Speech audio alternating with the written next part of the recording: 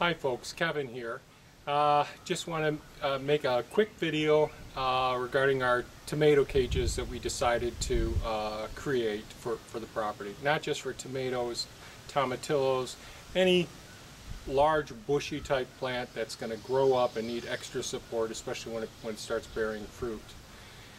In the past I've used the cattle panels that I've made the hoops out of, with T-posts in, and not making a hoop for the bushy species, but just having the cattle panel go along the edge of it and have the plant grow up to it and tying it up. That got to be a lot of work, and much of our fruit ended up being right on the ground because we just couldn't keep up with it.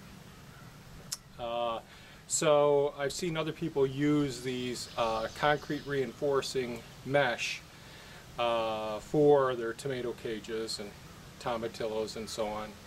And I saw it on Texas Prepper 2, a YouTube video. And I can't remember all the details, but let me just say, yesterday or the day before yesterday, I went out and bought 3 rolls, and the rolls are 5 foot tall or 5 foot wide and 150 feet long. And the size that I'm making the tomato cages is 23 inches, almost 2 feet in diameter, which works really well in our weed mats as well. And how I'm trying to keep them in place is using one section, one 5-foot section of 1/2-inch rebar that's driven down through the mat, through the compost, and into the subsoil. So I get 20-foot lengths I use my trailer, which I'm working on today to make the tomato cages.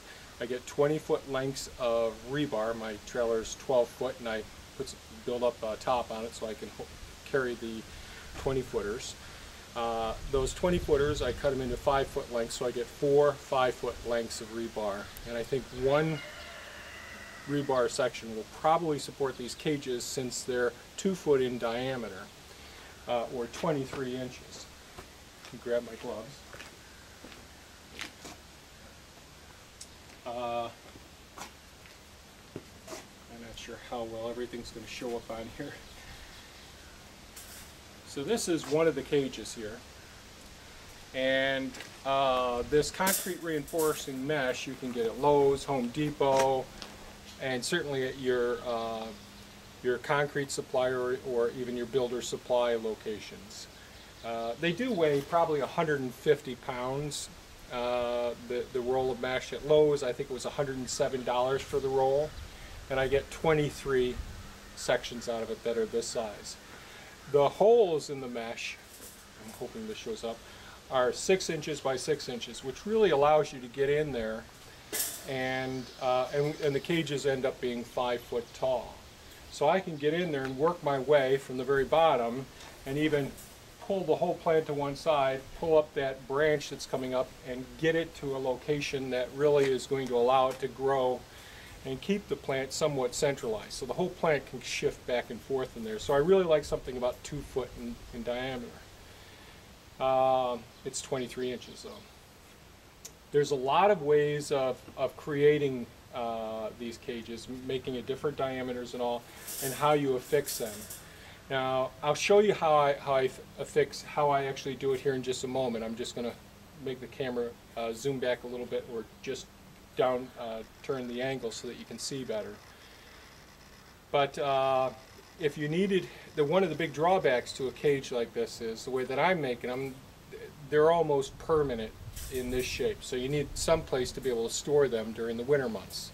And here we get a lot of snow.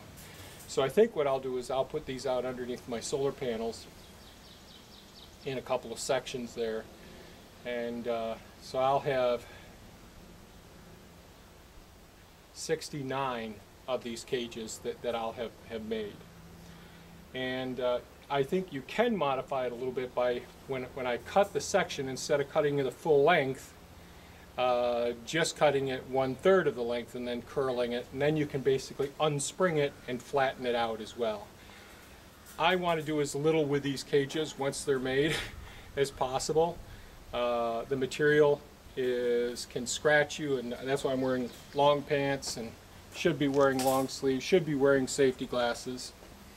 How do I cut it? Well, I'm using my 30-inch, and you can use smaller than this, probably 24-inch. I call them bolt cutters. This one I got on Amazon. This one works very well. It won't do half-inch rebar. My 36-inch will cut the half-inch rebar. Okay, I think I gave enough of an explanation of what I'm going to do. And I think I'm going to try and change the angle. Well, can we see the back of that trailer? I'm hoping this is going to turn. I'll try it from this angle first. So I have the roll in the back of the trailer, which is hard for you to see, and I keep pushing it back with a 2x4 as I move along. And I grab a hold of the end of it.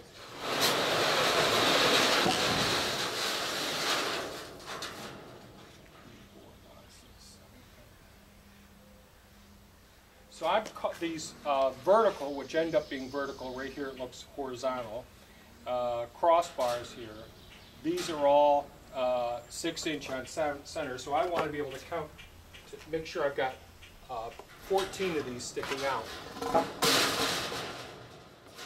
This stuff has excellent memory, so what it'll do is it'll try and spring back up. So I'm using a 4x4 here, a 4x4 here. I'm going to just try and straighten this out for a moment. Just roll the roll back.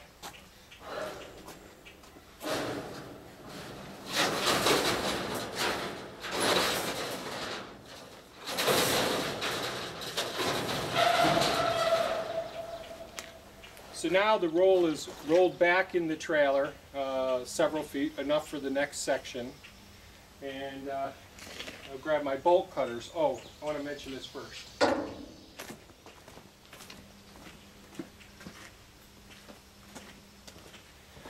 So when the roll first comes, this is the end of a roll. It'll have about 1.5 or 2 inch, it's almost cut in the center here in some of them, tabs sticking out. And I completely cut those off. And then I'll show you how I cut them off on the next section.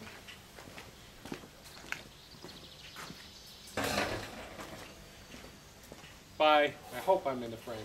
By cutting them off right even with the bar, or just a little tab, it's much safer to work with.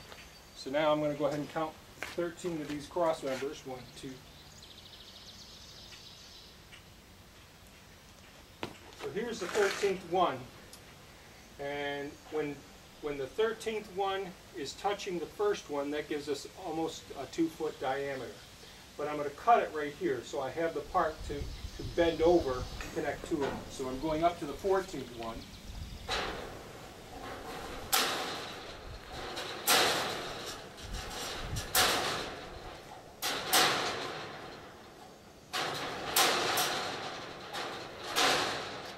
Pardon my backside.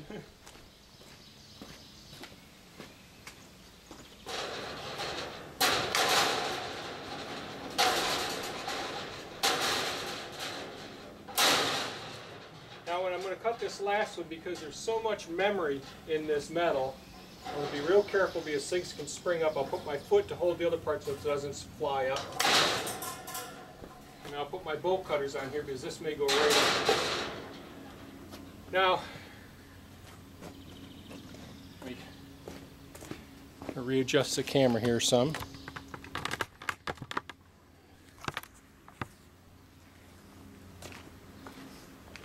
So right now, if I start wiggling this so much, those tabs can come up and hit me right in the eye. I hope this is showing up. So I'm going to pull the 4x4 back, and some of the memory is gone out of the end of this, so what I'm going to do is just go ahead and do a little bit of a recurling at the end.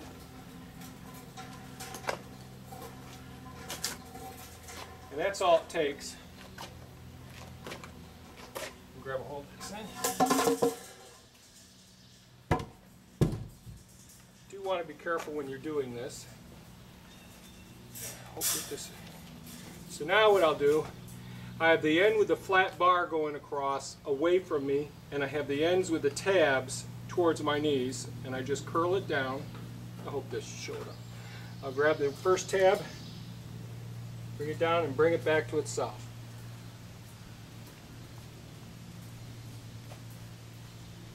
Let's see if I can try and zoom that in, see if you can see that.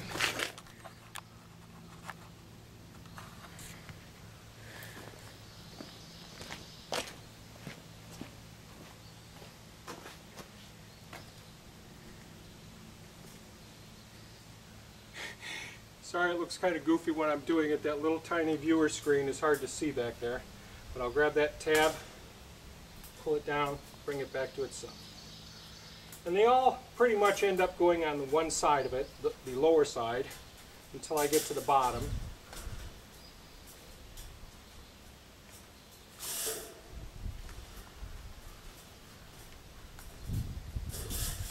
And the bottom one, I just curl inward, bring it around. And I just give it a push downward. Now this one's assembled. Now each one of these tabs, I'm just going to pull back.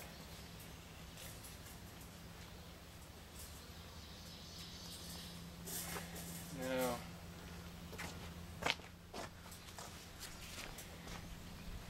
okay. Try to make this tab show up. So now here's a close-up of that wire tab. As you can see how they are. These could be cut off, you know, at 3/4 of an inch, and then you could pull this back together. You know, if these were all cut short, and possibly unfold it. The other possibility, instead of leaving these tabs on, just cutting it off flush at the 13th bar, then you just use like a wire tie to hold these two bars here together. So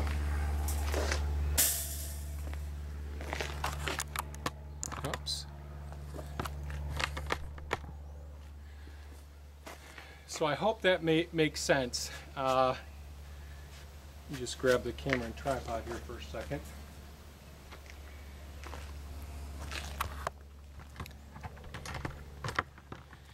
And so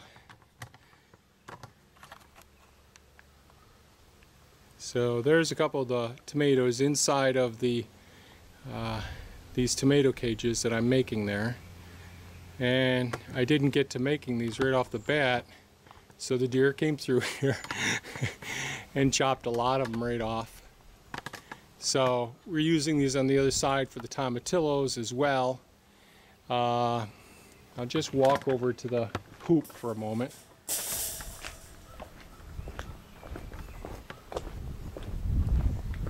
Apologize for the motion here.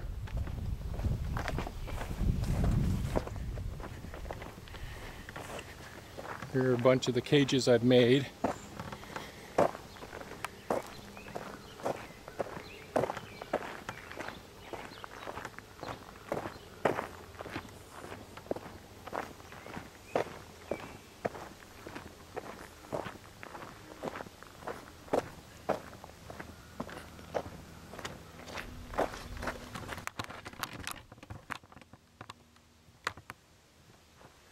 And this is the hoop, and this is cattle panels. Excuse me, I have to turn off the water for this. I forgot I had it on.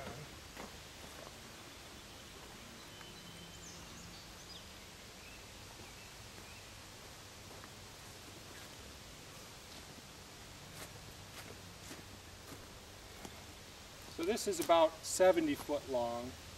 It's made of cattle panels, which are either 48 to 52.5 inches wide. Like the hog panels, heavier duty ones are I think 52.5 inches wide. These ones are about 48 inches wide. Just when you do build these, if you do build them, make sure you space your T-posts correctly so that they get connected. And I've gone to putting the T-posts on the inside of these hoops now. so that I can potentially put plastic over the top of it and get an earlier start on all my seedlings in the spring. And I won't go into too much of that, but these cattle panels, just leaving them 4 foot high, putting your T-post down the length of that to support them, you certainly can grow your tomatoes and other bush type plants, but you've got to be able to be out there and tie them to it, because as they grow, especially when they start producing you know, the fruits and vegetables that you're desiring so much, they'll be on the ground in no time. So I think these tomato cages will work much better. So thanks so much for watching, guys. Have a great day. Thank you.